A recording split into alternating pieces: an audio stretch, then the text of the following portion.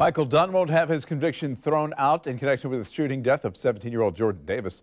An appeals court denied his motion for acquittal this morning. Channel 4's Vic Michelucci has covered this case since 2012. Joins us live from the Duval County Courthouse. Vic.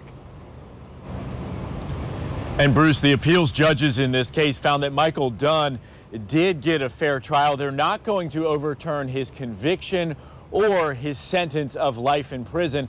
Obviously, Jordan Davis's parents say they are very relieved. It's not going to bring back their son, but it's one last thing to worry about. So his mom and dad just released this statement saying, "We want to thank the lawyers, judges, justices, and everyone else who worked on getting justice for our son Jordan.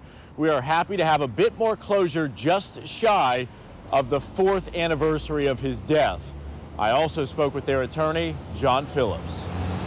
When you've got stand your ground and self-defense laws like they are with some degree of ambiguity, he was relying on that ambiguity and the high-profile nature of this trial to try to, throw a Hail Mary into the end zone to see if it could be caught. Fortunately, the first DCA swatted it down.